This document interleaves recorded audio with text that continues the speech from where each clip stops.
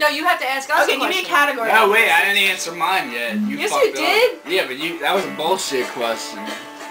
I see a better moon rising.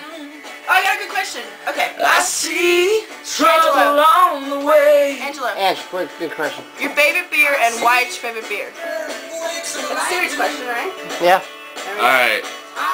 Before I used to drink Budweiser. Ever since I met you, you were drinking Hurricane. And I used to drink Natural Ice and Budweiser and all this shit. But then I said, you know what? I'm gonna move on to something that gets you fucked up fast. So I moved on. Hurricanes are rolling.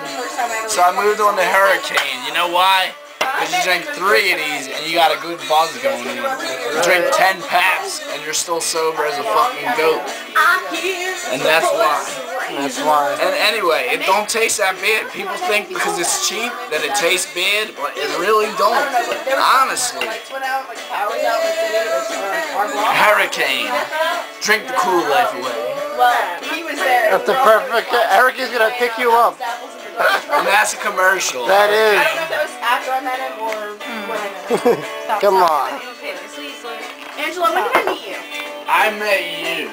Was it at Rob's party? It was at Rob's party. So when you drank the cigarette beer. No, I think it was a party before that. That was so funny. It was a party. You know what this before kid the did? cigarette beer. She was ashing in a can of beer, right? And the music was really loud. And she says, Angelo, can you put this on the table? And he takes it, he's like, okay, and he drinks it. And we're all like, no! And he's like looking at us like, why are you screaming at me? And then he realized, oh shit, there's cigarette butts in my mouth. And it was fucking great. It was hilarious. Yeah. That's classic. I have pictures to prove it. No, I have a picture of you ashing in it.